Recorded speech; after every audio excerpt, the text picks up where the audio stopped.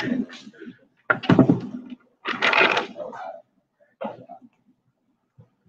morning, Arlington family and friends. It is always a great day at Arlington Christian School because every day is a day of Thanksgiving and every day is a day to be excited about what God is doing here at our amazing school. And before I get into the meat of why we're here today, I was reminded that I did not give a shout out on yesterday when I was celebrating our basketball teams. I was remiss in not acknowledging our phenomenal cheerleaders. So wherever you are, I need you to put your hands together for our cheerleaders as well. Woo woo! Awesome. Awesome job, ladies. So proud of you. Well, today marks our second access for the school year, and I, for one, could not be more excited. Access, which stands for the Arlington Christian School Speaker Series, is all about giving our scholars access to real life success stories. The program is built upon the premise that you can be and do anything you put your mind to. But we also believe that you can be what you see. With that thought in mind, we have searched far and wide to bring you some incredible people to share their journeys with you. Each speaker is unique in their own way, and today is no exception. So stay tuned and let's get this show on the road. We will now have our welcome, which will be done by Reagan Okaracha.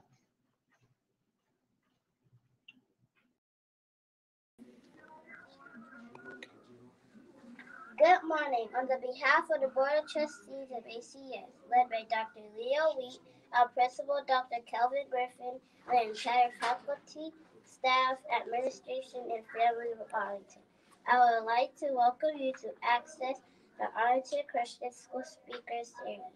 We have a sensational speaker. Brianna Robinson is going to tell us all about her. In the meantime, we will now prepare our hearts through prayer, which will be brought to you by Mackenzie Wall.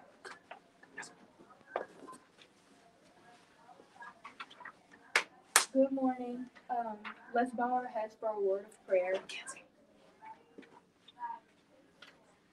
Good morning. Let's bow our heads for a word of prayer. Thank you for this day. Thank you for letting us live another day. And thank you for letting this speaker come in to speak for us today. In Jesus' name, amen.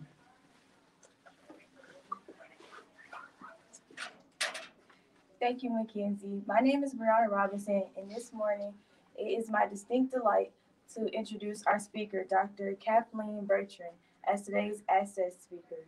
Dr. Bertrand is a native of Atlanta, Georgia, and for more than 32 years, she put on for her city through hospitality, film, and music. She has helped the world see what a great place Atlanta is through her understanding and outstanding leadership with the Atlanta Convention and Visitors Bureau. She also created a platform, the Bronze Lens Film Festival, for broader engagement in the film industry for people of color in a way that showcased Atlanta and its history and culture. Also, her 3-octave melodious voice has been heard all over the world, from the United States to Germany to Switzerland, as an award-winning jazz vocalist. Dr. Bertrand has so many accomplishments and awards to her credit. I could never name them all, but I would like to share just a few. She is a charter member of Array, the film distribution network founded by producer Dr. Ava DuVernay. She is a graduate of Spelman College, and in 2018, she received the honorary Doctor of Humane Letters degree from this same institution. Mayor Keisha Lance Bottoms presented Dr. Bertrand with the Phoenix Award, the City of Atlanta's highest honor. She has also received proclamations from the cities of Atlanta, East Point, and College Park, all for her music artistry. Additionally, Dr. Bertrand has opened for many of America's finest jazz artists to include Ray Charles, Will Downing, Rachel Farrell, and Naju Roy Ayers, and Kenny G. Most recently, Dr. Bertrand received the highest honor of Atlanta's hospitality community when she was inducted into the Atlanta Convention and Visitors Bureau Hospitality Hall of Fame. Because of this honor, a picture of her now hangs at Georgia World Congress Center, along with the other inductees. Arlington family, I know you got to be excited about our speaker for today. So please put your hands together and help me give a warm Arlington welcome to Dr. Kathleen Bertrand. Thank you. Good morning, everybody. Good morning. Good morning, Arlington Christian School. And thank you, Alonia, for inviting me to be a part of your Access program. It sounds exciting. And I know I love speakers programs. I created one for my children when they were in elementary school at Our Lady of Lourdes School years ago, many years ago. My children are all grown now. I have 4 children. I have 2 sons and twin daughters. So they kept me busy many years ago, but now everybody's on their own and doing life as it fits them. So today I wanted to share a few things with you that I grew up with, a few sayings that were important in our household as I talk about my life. One of the sayings that my mother always said, and I still keep this close to my heart now, is, it's nice to be important, but it's just as important to be nice. She always said that, and I've never forgotten that, no matter how many awards or accolades or things like that. I've always just tried to remain centered and get a chance to connect with people that way when you're grounded. Another thing that my grandmother used to say was, you attract more flies with honey than vinegar. Now, not that anybody's attracting flies, so to speak, but she was basically saying that your kindness, your sweetness is easier to have people around you that want to be around you than being sour or bitter like vinegar. So that's another saying that I always kept around me. And then the final thing that I wanted to share with you is something that my 5th grade teacher said. I went to Our Lady of Lourdes Catholic School, so similar in concept to Arlington as a Christian school. And my 5th grade teacher always talked about the importance of reading well and speaking better. Reading well and speaking better. And I've always kept that close to me because she was talking about the power of communication, being able to discuss or talk to anyone and being able to write those thoughts that are in your head and put them to paper, or in these days, put them on your computer so that someone else can read your thoughts and know what you're thinking and understand what you're saying. I've combined all of those sayings in my life over the years, whether it was elementary school or high school or college or in my professional life, in trying to treat people well along the way, really trying to reach back as I've gotten older to talk with young people or next generation people so that they understand what it takes to get to the things that I've done. It may appear easy, but none of it's easy. We all have had our struggles and challenges along the way. But what makes life comfortable and more bearable is knowing that you've got good friends and family around you that support you, whatever it is that you try to do. When I was in elementary school, I can't remember that there was any one thing that I wanted to be. I wanted to teach one time. I wanted to be a nurse at one time. But mostly I wanted to be a housewife with a house full of kids. That was the main thing I wanted to do. I think because at the time I was growing up, the Kennedys were very prominent in our lives. There was a President Kennedy.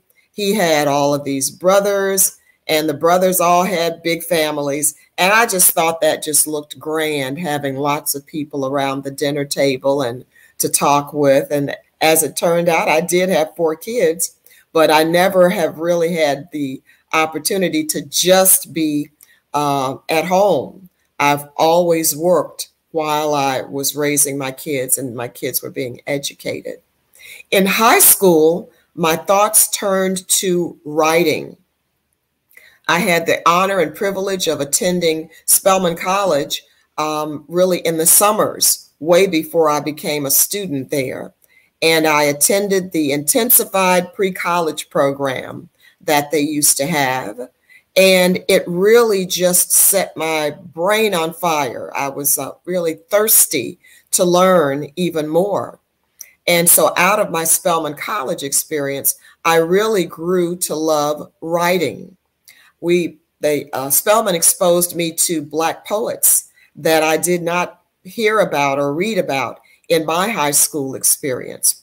The poetry of Langston Hughes particularly influenced me and was very inspirational to me.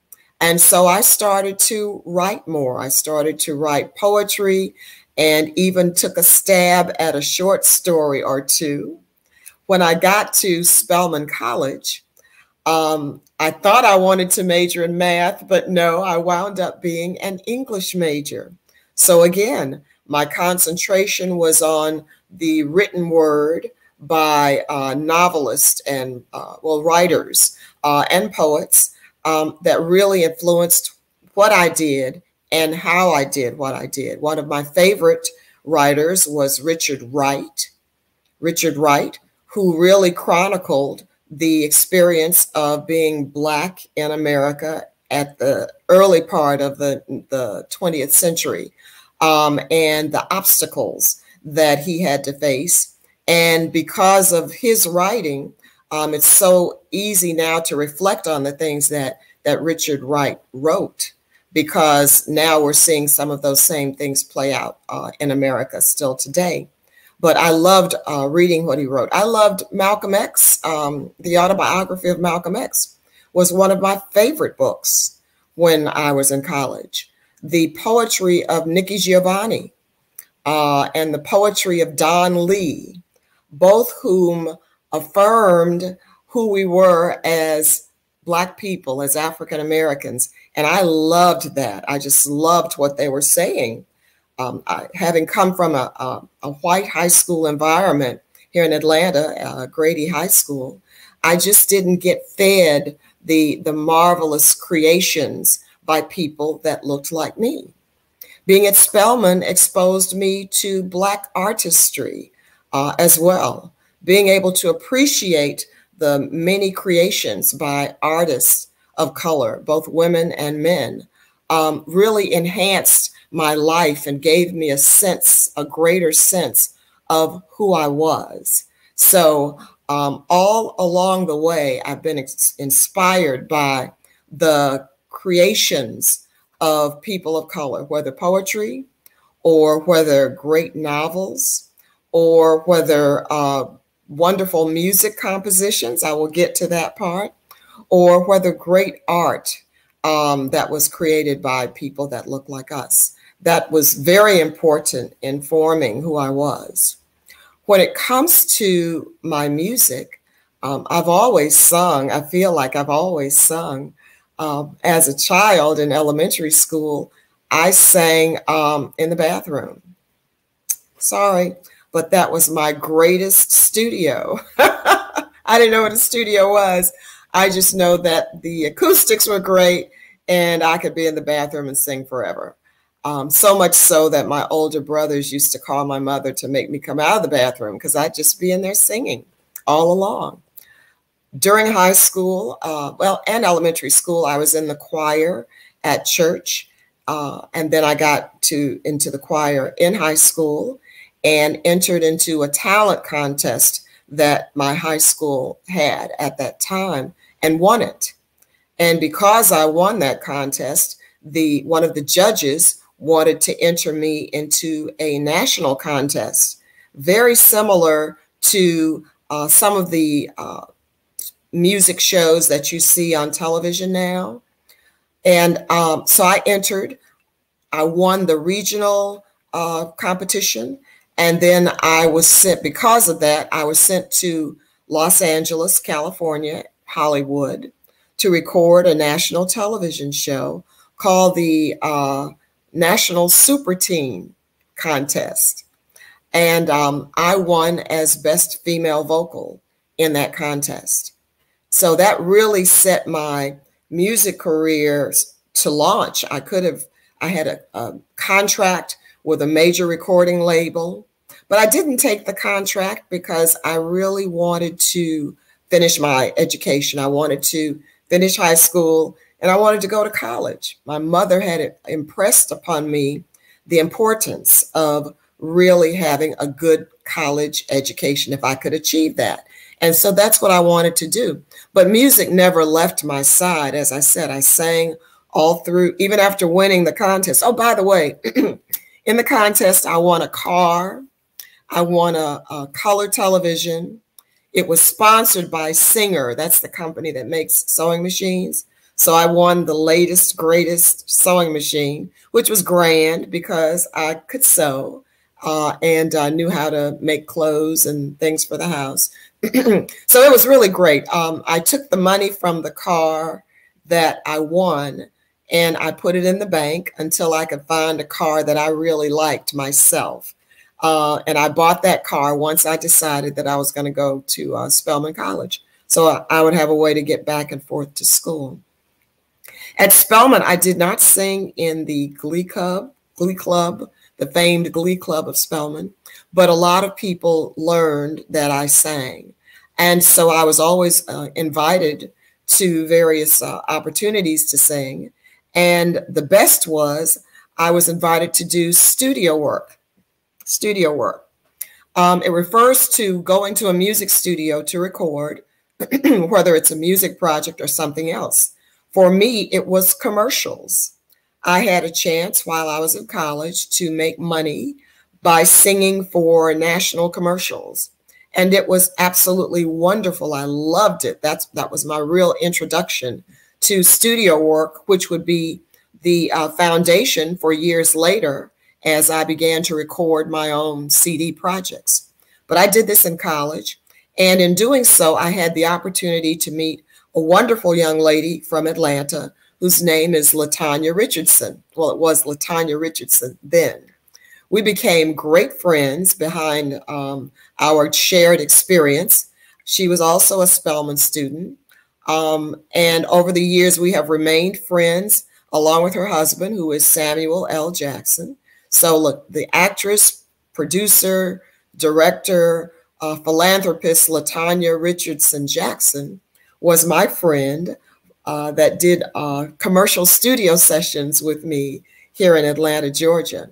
You never know what friendships that last can turn into over the years. So friends are very valuable over the years, always friends. Also at Spelman, I had a chance to do my first taste of international travel. And this was, again, relating to the creative pursuit. It was relating to writing. There was a creative writers workshop in Kingston, Jamaica that was taking place. And I applied for that. And I won. And along with other Spelman students, I was able to travel to Jamaica and live there in the dormitory for 2 weeks while being entertained and taught by some of Jamaica's finest writers and talent. The Jamaican Dance Company was known around the world, much like the Alvin Ailey Dance Company is known here in America. And they took us to performances of the Jamaican Dance Company. But mostly we were writers. We were creating poetry and short stories, and we were being critiqued by Jamaica's finest professors and writers at the time. that was a great international experience, and I had a chance to go back the following year, but that was my first time traveling internationally.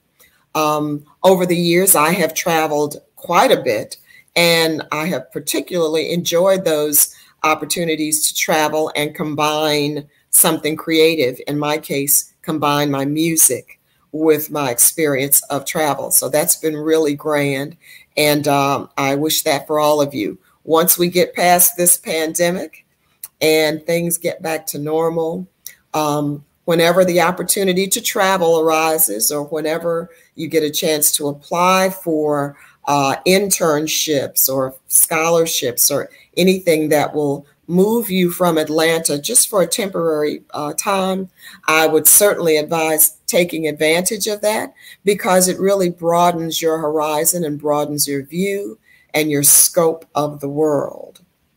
During my 20s, I worked at Spelman College, and that was also a great experience, because now I got to call on my background as an English major, and I was leading the Spelman Messenger, which is a quarterly publication that comes out, and it talks about all the various things that Spelman graduates have done. And so that was my baby to put that out.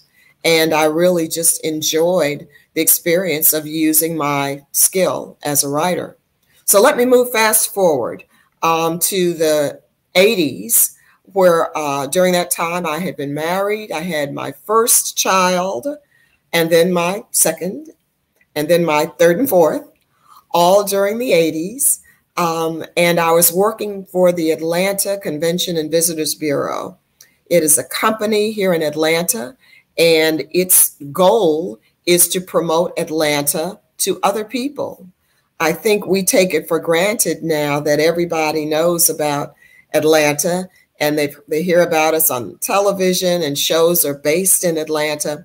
But back in the 80s, most television shows were based out of New York, or based out of course, Hollywood. And you didn't hear that much mention about Atlanta. So it was exciting to me to work for a company whose sole goal was to promote the great things about this city. My particular interest was not only promoting the great attractions of the city, but promoting the great people, and the great people that looked like me, that had accomplished so much and in this city and made us who we are. People like Maynard Jackson, who was the first African-American mayor of Atlanta, and who actually had come back for another term while I was at the Convention and Visitors Bureau. So it was a great day to get a chance to meet Maynard Jackson. I encountered all of Atlanta's mayors during the time I was working for the Atlanta Convention and Visitors Bureau. So Mayor Jackson, Mayor Young, Mayor Franklin, Shirley Franklin, Mayor Bill Campbell, Mayor Kasim Reed, and Mayor Keisha Knight, not Keisha Knight, oh my God, Mayor Keisha Bottoms, have all been persons that I have encountered during my work for the Atlanta Convention and Visitors Bureau. It was a joy to be there 32 years. So I was there longer than all of you have lived on earth, but it was great work. I think this is an amazing city that has really been an example for so many people around the country, and particularly for African Americans who have succeeded in Atlanta. They've come from other cities, either other places in the South, or from either the North or the West, and they've come to Atlanta and found a marvelous community and have succeeded in it. And I loved being able to talk about those great success stories through the eyes of not only the people that I work with, but the people that I got to encounter, from the mayor to city council to Black entrepreneurs all over the city. That is the fabric of who we are: teachers, post office workers, people that work for their churches, pastors, I've encountered all of those people through the years in my work. And you start to see what a marvelous city that we have, made up of so many different kinds of people that basically all want the same thing. And that has really just been a joy of my life. So many of those relationships I still have now. So let me just move a little past the Convention and Visitors Bureau to talk a bit about the Bronze Lens Film Festival. Bronze Lens, camera lens, Film Festival was started while I was working at the Atlanta Convention and Visitors Bureau, because the film industry was really starting to take off here in Georgia. And I wanted to use that opportunity to expose my community to how many great opportunities there were in film and television. We weren't thinking about it that much prior to the industry coming to Atlanta. If you lived in New York or if you lived in Chicago or LA, those industries were parts of those cities to the point that people often would naturally just go into those industries, but not so much in Georgia and in Atlanta.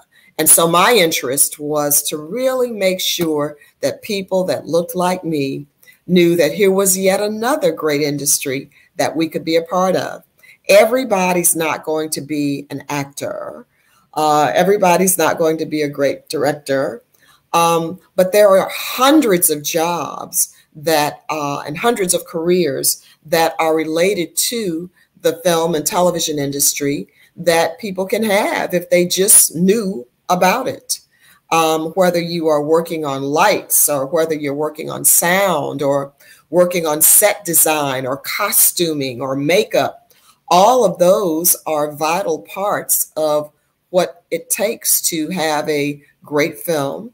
And I wanted to make sure that our community was just exposed to what could happen. But in addition to that, I wanted to show our community the films that have been created by people of color from around the world, because people are creating great stories. Our films are nothing but stories that reflect our lives, or reflect our thoughts in some kind of way. And I thought it would be inspiration to our community to see the many marvelous, tremendous stories that are being created and have been created by people of color. And so that's what happens at our film festival each year. We bring in the films of hundreds of filmmakers from all over the world, and people view them. They talk with the authors or the writers or the directors of the films and just really get an understanding of what it took to create that particular piece of work. I think this year was very different, as you know, because it was a pandemic. But here's the blessing in our pandemic. Although we were a virtual film festival, which means that just like we're doing a virtual conversation now, people around the world had a chance to view our films. So it wasn't just people in Atlanta that could come and physically sit in a theater. We had people around the world that were watching Bronze Lens films, 12,000 in fact. So I'm very excited about the fact that being virtual really exposed us to people around the world. And not only that, we had people watching us from 46 countries around the world. And I'm just like, oh my God, these people in Latvia and Portugal and New Zealand were watching Bronze Lens Film Festival creations. And that just made my heart swell. It made me so happy. Even as we move forward with the festival, I think I'm always going to keep a virtual component because it allows you to reach so many more people, and all they have to do really is turn on their computer or their mobile device and be able to connect with the work that we're doing. So I'm very excited about that. So I know I've touched on a lot of things, but I just wanted to give you a taste of my life and the things that I've done beyond the bio. Um, I'm very grateful for everything that I have. And I wake up each morning in gratitude because I'm retired from my Convention and Visitors Bureau work.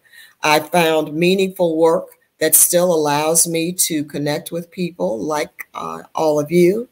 And I still have the love of my family around and my friends, even in a pandemic. We're able to connect with each other just as we're doing this morning. And so that's been very meaningful and helpful to me. And so I'm just grateful. I love days like this. Autumn is my favorite season of the year because I was born in October. And I just love getting up and looking at the leaves and the sunlight on the leaves, or watching a leaf shower when the wind blows and the leaves are just blowing all around like rain showers. I truly, truly love that this time of year. I enjoy working out. I enjoy walking. I love to cook, and Mama's a great cook, as my kids will all tell you. And I've gotten very creative over these past few months, just trying and experimenting with more things that I really didn't have a chance to experiment with. And I love to be in my garden, in my yard, with my plants and flowers and things like that. So I am open for questions if this is an appropriate time. I'm not sure. I'm checking my notes to see if there's a message that came, but I'm very open to any questions that you might have.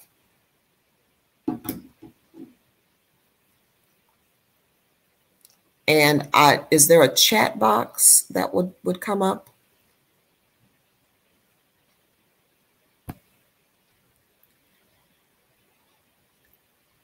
Mother to Son by Langston Hughes motivated me growing up. That's from Ari J. Wonderful, wonderful. The poem that has come back to me many times, that was my favorite poem back then, was Langston Hughes' I Too Am America. Now, I'm reading this when I'm in the 60s, but I want you to look that up. Don't ask me to recite it now. I can't. But I Too Am America by Langston Hughes. Because even then he spoke, and it was written 20, 30 years before the 60s. He was talking about the inequality of life in America, but we are important building blocks in the building of this country. And I just clung to that poem because I was in a predominantly white school, which was, and the folks were nice. Folks were really, really nice. But I didn't see a lot of people that looked like me or that understood my life as an African American. And Langston Hughes' poetry spoke to me at that time. Are there any other questions or comments that you might have? 44. Okay.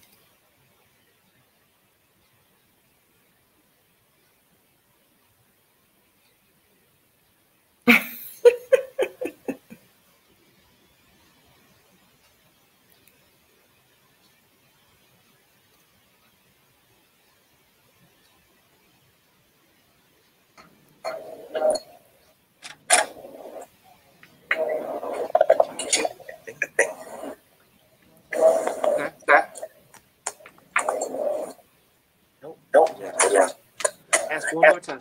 How old were you when you started singing? How old were you when you started singing? I was 11. I started singing in the junior choir at my church here in Atlanta at Liberty Baptist Church, and I was 11 at that time. I actually, though, to tell you the truth, I was singing before. That was the first time publicly singing, but I was singing at home maybe since I was about 9 years old. Remember I told you I was singing in the bathroom? That's from the time I was about 8 or 9. Thank you for that question. What did you want to be when you grow up? You know, I wasn't really sure at that time. I didn't have any aspirations for one thing or another. As I mentioned earlier, at one time, I think I wanted to be a teacher. And at one time, I thought I might want to be a nurse. But, you know, first sight of blood cured me of that. What I really wanted to do was be a housewife and raise children and cook.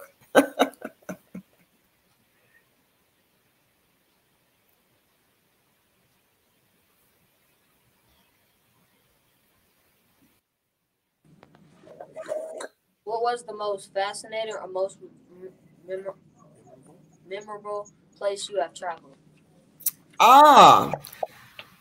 The most fascinating place I've traveled was Italy. I took a cruise. I took a Mediterranean cruise to Italy about 10 years ago. And we stopped all along the Mediterranean. And being in Italy gave me a chance to go to Rome.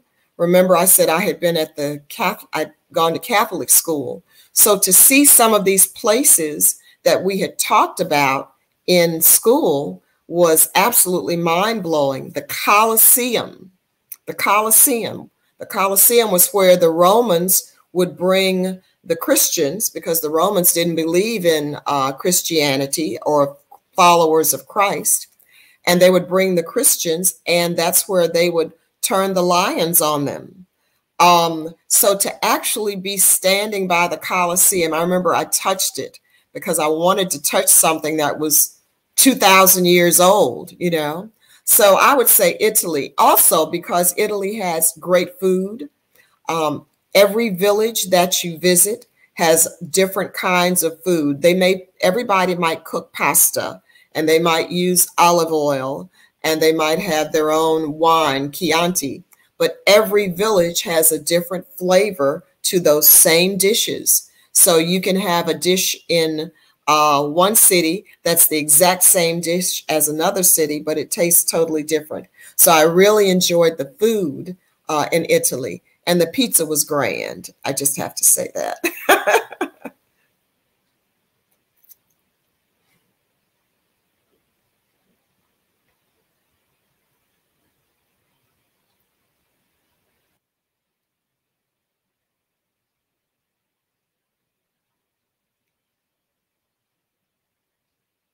Good morning. I can't hear you. I can't hear